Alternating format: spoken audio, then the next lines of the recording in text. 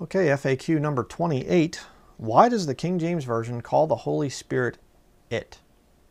I think it's like 4 places or something like this. And people get all worked up. Oh, this is such blasphemy that the Holy Spirit would be called it. No, it's not.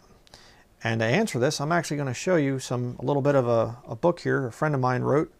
And he really does a good job on the Bible version issue. And it actually starts out here. This is, let me show you here, a copy of the cover of the book. It's just an update, right? The New King James Version with the satanic trichatra there of witchcraft. Now what I'm going to do, I'm actually going to zoom in here to these pages, and I'm just slowly going to pan down through them, and you can pause it and you can read it in your own time, just for sake of time, just to show you that the answers are out there. I don't want to appear to be the great guy that has all the answers. You know, some of the stuff you need to look up yourself. So here we go. You can just pause this and read it in your spare time. You know, here you have the thing. It abode upon him. And the New King James says, he remained upon him. Okay.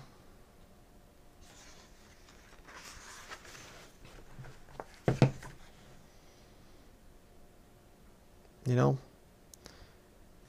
it's funny because right there, you know, the King James Bible says, it is I, myself, handle me. The New King James says, it is I, myself. So, yeah, I thought they had a problem with using the word it. Kind of hypocritical. So, you know, Jesus is referred to as an it by numerous Bible versions that hypocritically declare they are superior to the King James Bible because they don't use the word it. Somebody is lying to you and it isn't me. That's correct. You know, again, there in the book of Revelation, as it was born, her child as soon as it was born. Same thing in the New King James Version. But they'll lie to you and say, oh, the King James is bad and we need to update it and whatever else. Over here.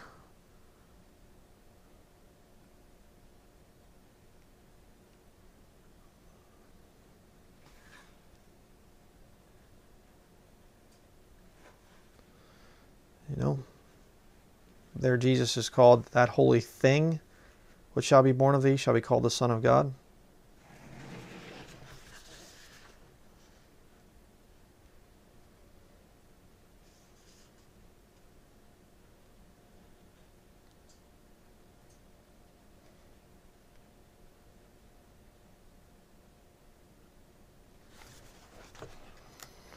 Let's see how much more we have here.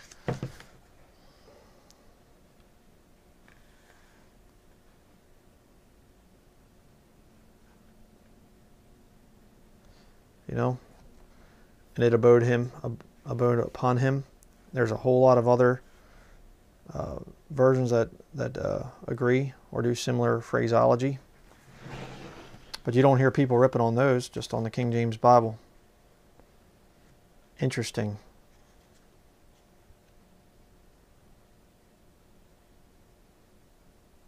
Yep, talking about the changing of comforter to helper there. So that's pretty much it there. He covers it very well.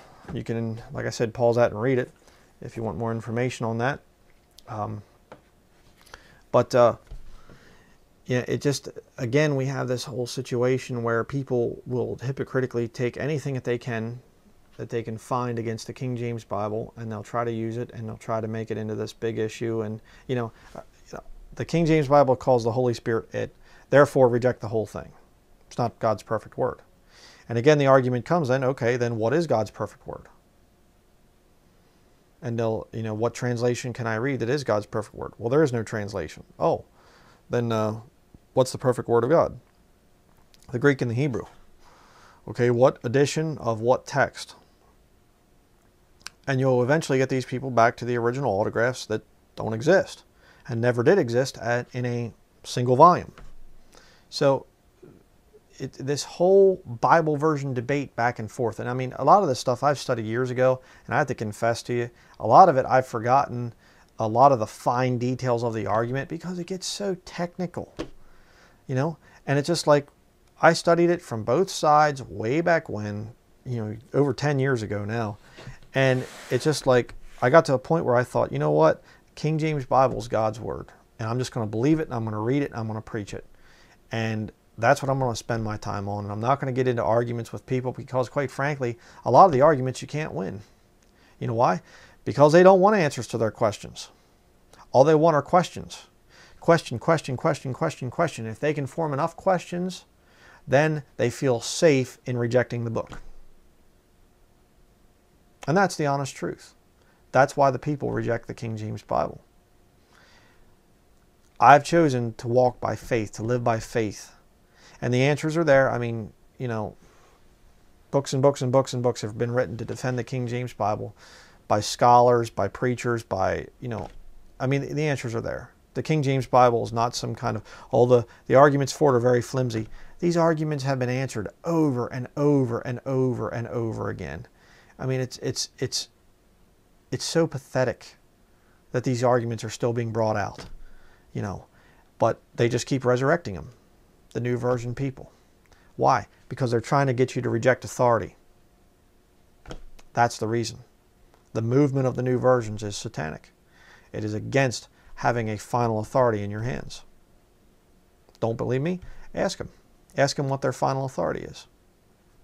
Single final authority. You can't have, if you have two final authorities, then you're the final authority, because you have to choose which one is right. Ask them what their perfect standard of final authority is. They don't have one other than themselves.